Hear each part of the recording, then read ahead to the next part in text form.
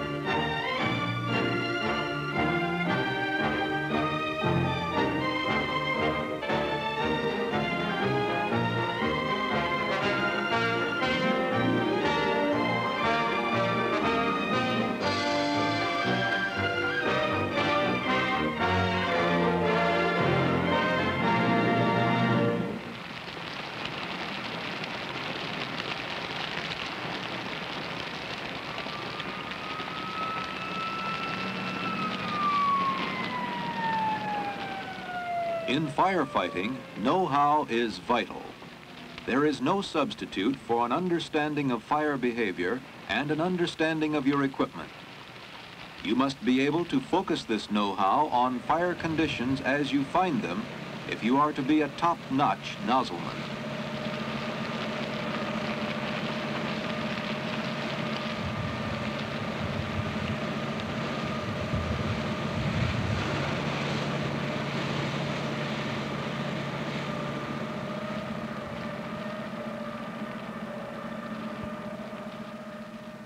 Let's start with your chief weapon, the nozzle.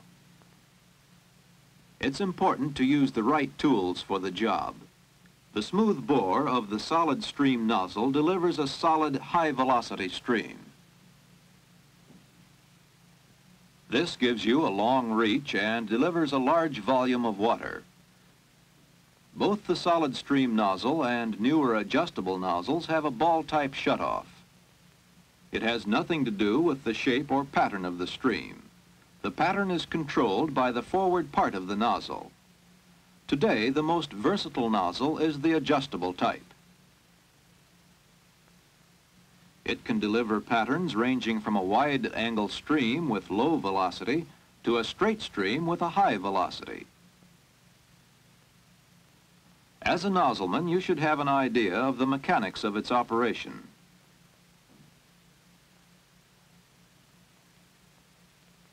With new constant gallonage nozzles, your flow in gallons per minute is the same in all positions.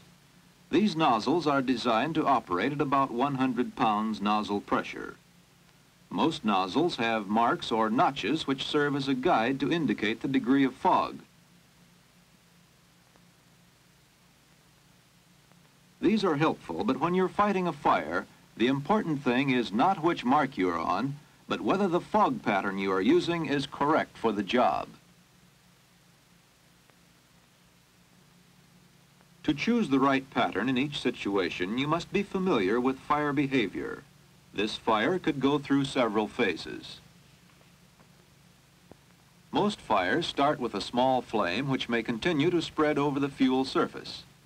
As the heat builds up, there will be a flashover, and if air is available through windows, doors, or other openings, the fire will assume a steady state. In most cases, this steady state will expand only if more air is made available.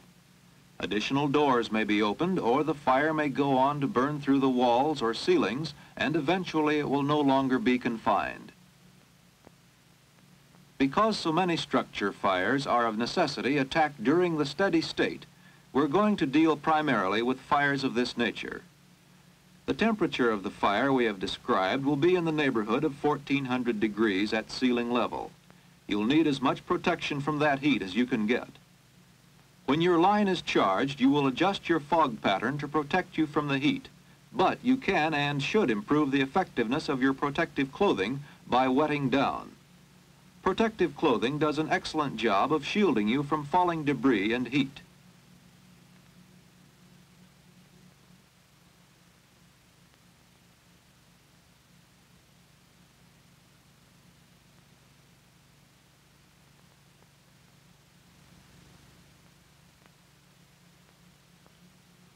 As a nozzleman, you should know the three methods of attack.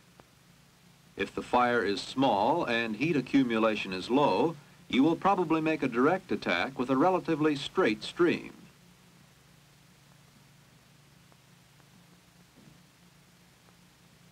Intense heat may force you to use either the indirect or the combination attack. With the indirect attack, you spray only the heated overhead.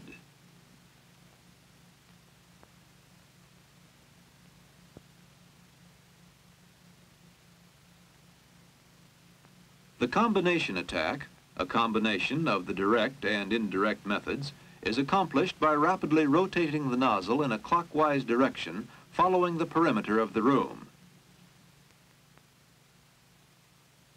How do you choose between the combination attack and the indirect attack on the fire ground?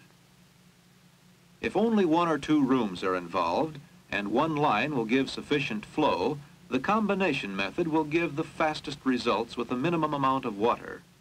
This method cools the atmosphere and the heated materials at the same time. Consequently, large volumes of steam are generated and the fire is blacked out quickly. As compared with the combination method, the indirect attack continues steam production over a somewhat longer period of time. This can be used to advantage in a complex situation where several lines are necessary and their coordination is a problem. In any attack, the maximum heat absorption of water is utilized only when the water is converted to steam. Don't confuse an indirect attack on a fire with indirect results. Fire may follow various channels in spreading from one room to another area. Steam generated by either an indirect or a combination attack may follow the same channels and control the fire. This is a valuable indirect result.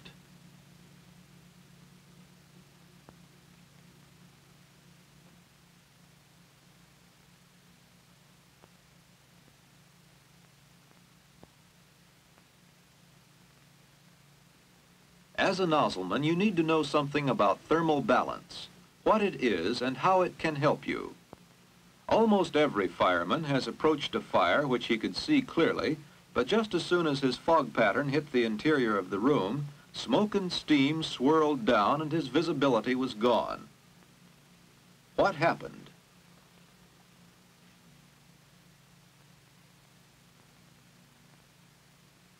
The hot air, smoke, and gases are lighter than cold air. In an undisturbed situation, these products of combustion will be evenly distributed at the top, and the cooler, fresher air will be at the bottom. The atmosphere in this room is in thermal balance. Just as soon as your fog hits the heated gases near you, they cool. The cooled gases drop, and thermal balance is upset. This causes circulation of fire gases and smoke, which limits both visibility and entry. The thermal balance which most fire situations establish will not be upset if the correct nozzle pattern is used. If you cool the whole room evenly, the resulting air currents will ventilate the area.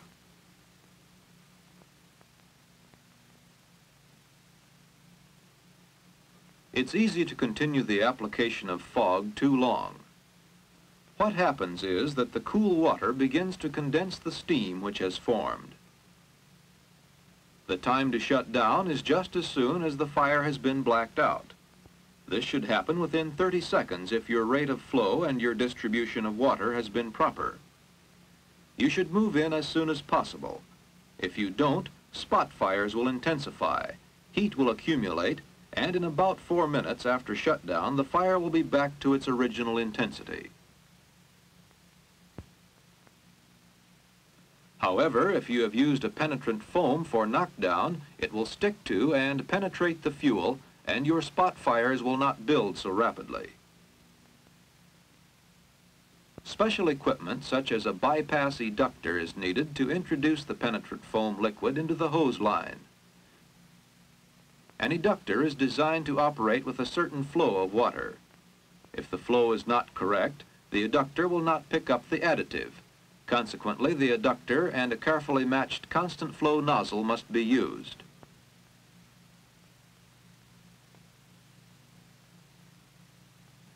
If the eductor is marked 95 gallons per minute, a 95 GPM nozzle must be used.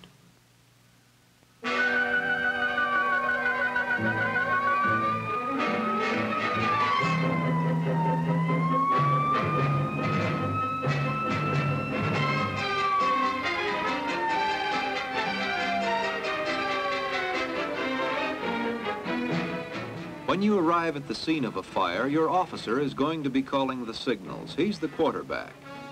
He'll figure out how to attack the fire, where to attack it, and make assignments for getting the job done. Coordinating good equipment, manpower, and know-how in fighting a fire sounds simple, but firefighting isn't simple. It's complex. That's why you need to observe actual firefighting attacks.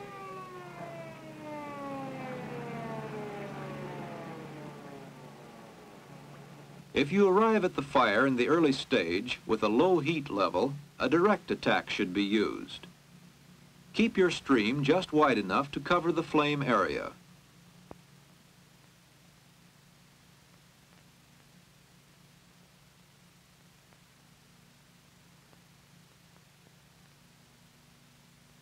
That type of fire is easy, but here's a hotter situation where the indirect attack has been chosen.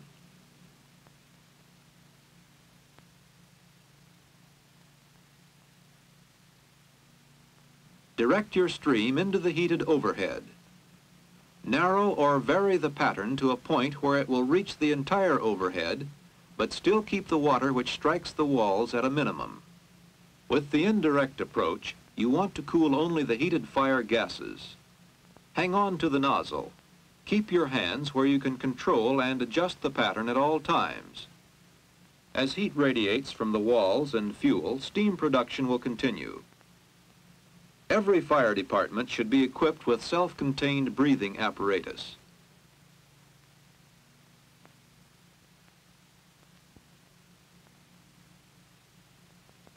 Men who are to work with masks should not have been overexerted beforehand.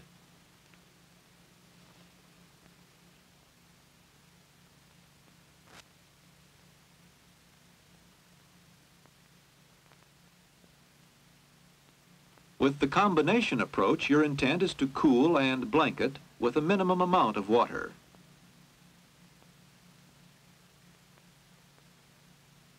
Water is applied to the area of major involvement. Your knockdown should take 20 to 30 seconds if the fire stream is of proper size and the distribution is good. Shut off the nozzle to avoid overcooling, which will condense part of the steam and stagnate the atmosphere. If the building is safe, move in as soon as possible for overhauling spot fires. If it's still too hot, short bursts will reduce the temperature. If you can just endure the heat and steam while standing, the temperature is ideal for holding the steam blanket and lifting the atmosphere in the area. Always keep the opening through which you entered clear. This will usually give you a good supply of air.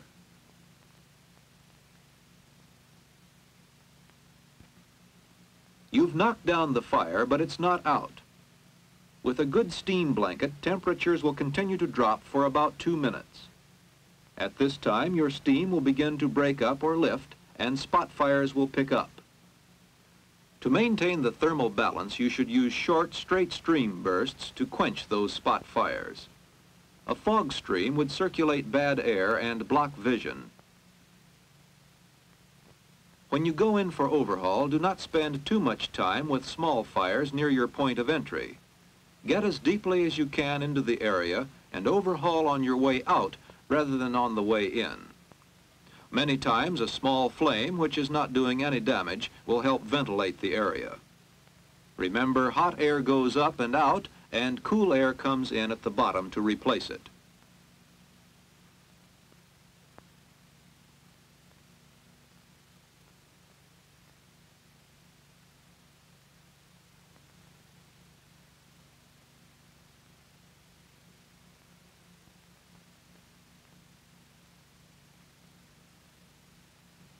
When overhaul crews have entered the building, other lines should be operated with extreme caution. If not, the men inside will take unnecessary punishment or may be driven out of the area. Here's a situation in which your approach to the fire must be through another room. Avoid using fog in the first room. Choose the correct pattern and direct your stream into the involved room. This will control the fire, reduce the temperature in the two rooms, and maintain the thermal balance, visibility, and your air channel.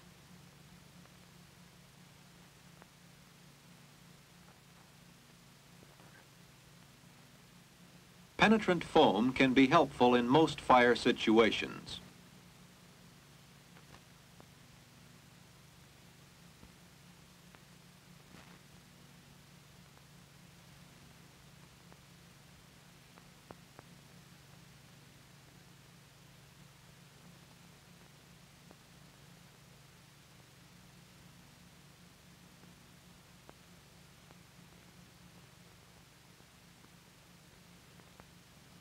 Penetrant foam offers these advantages: less water, fewer spot fires, cleaner atmosphere.